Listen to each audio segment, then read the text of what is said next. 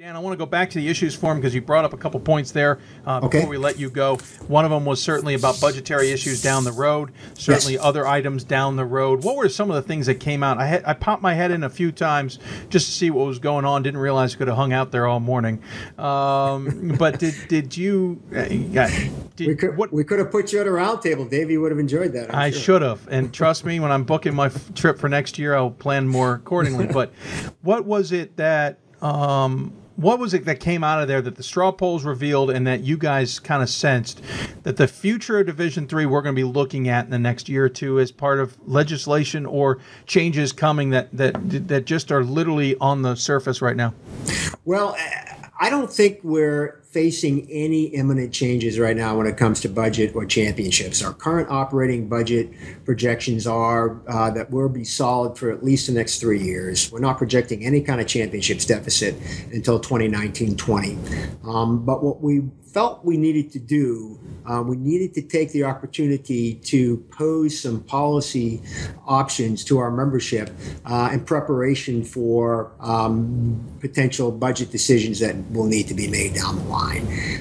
What we asked folks was, really, when it comes to championships, the series of budgetary reductions that were made this past year have put us in good shape regarding our championships budget. But those reductions really ultimately represent some greater cross-sharing for those schools that do participate in championships. That's one way to approach any kind of championship budget shortfall. The other way to approach a championship budget shortfall is to begin to restrict access. And especially in our team sports, the 1 to 6.5 access ratio has been in place now for several years. It actually is in our manual, so we take a vote of the membership to change that. But we wanted to get a sense from folks as to, did they feel that greater cost sharing, did they feel that the current reductions that have been implemented were unduly burdensome? The majority of the response in the survey was no, they weren't. When we asked them, hey, if you're given the choice between additional cost sharing or access reduction, what would you prefer? And they said, yeah, we'd prefer additional cost sharing over access ratio reduction. So both of those comments were consistent with the championship survey that we had conducted this past spring. We also asked them, on the revenue side, if it's possible for us to identify and generate additional division-specific revenue, would you be interested in going in that direction and targeting that revenue toward championships? And folks said, yeah, they would be. When we asked them about the two options that we've identified right now conceptually, and that we don't have a lot of details on these, but one option would be to increase our membership dues, which haven't been increased since 1985. It's $900 per school and $450 per conference. The other option was, would you be interested in some kind of targeted championship surcharge that you would have to pay in order to be eligible for championships? Folks clearly said, I think it was somewhere around 90%, give or take, that, yeah, they'd be interested in a dues increase. They would not be interested in some kind of championship-specific surcharge. So that's very helpful information for us. And then finally, when we ask folks, hey, the current balance between championships and non-championships, 75% allocation to our championships program and 25% to the non-championships program, allocating that $28 million budget that we have this year, for example. Folks, again, consistent with prior surveys, said, we think you have it about right. It's about as many people said don't change it as said change it. To me, that tells me that's probably not an area that's ripe for any major changes. We may look at tweaking that if necessary, but I think all of that information together is very helpful for discussions that will begin to take part in, starting with our championships committee, which meets a couple of weeks from now here in Indianapolis. We'll ask them to review the feedback that we received in DC, maybe look at the cuts that were implemented this last year and see what kind of feedback we get on those cuts. Do we want to look at any tweaks?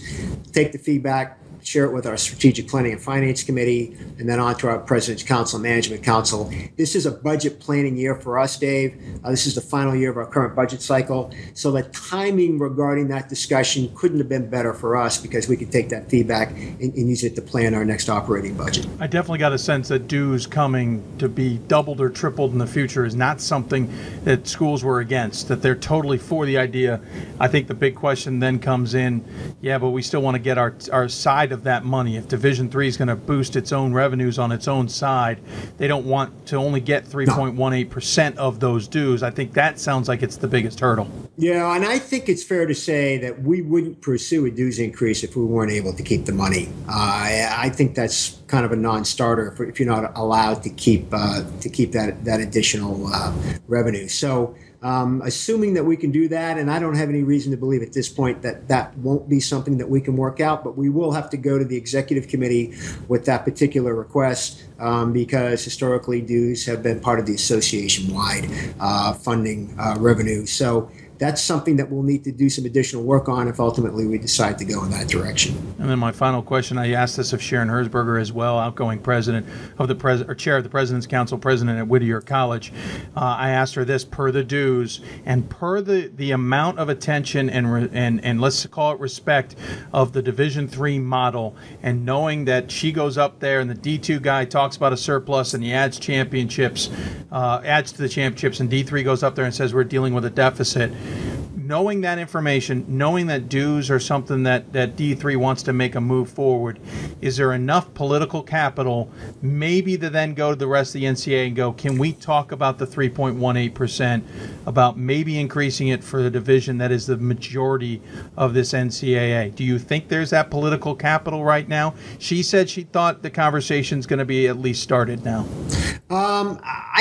I tend to think that the timing isn't right for that conversation, certainly in the short term. I think we need to see how the current restructuring in Division I plays out. Remember now, we're getting an allocation of revenue that's generated from Division I. It was an allocation that was guaranteed as part of the restructuring agreements back in the mid-90s. That's not revenue that we generate, but that's revenue that we're allocated. I think there are unprecedented revenue challenges potentially that Division I is going to be looking at, and I'm talking about the entirety of Division I, given the implementation of their new governance structure and their new federated model. I would be surprised if folks are amenable to re-engaging in the allocation discussion until some of those issues have sorted themselves out.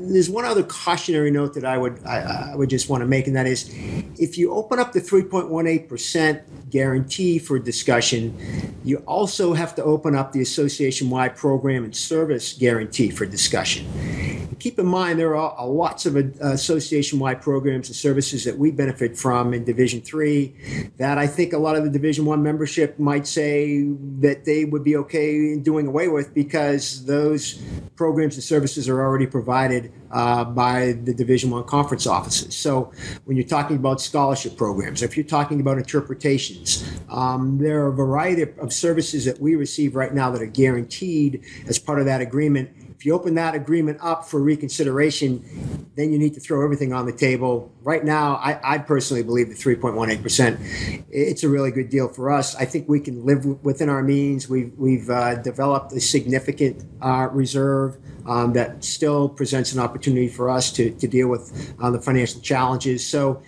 just because we engaged in the discussion with the membership at the convention doesn't mean we're facing any kind of fiscal crisis. It was really more of us doing our due diligence and trying to fulfill our fiduciary responsibility. Well, of course, made a number of moves on the championship side to cut costs already, with more moves potentially coming as well to cut costs down the road.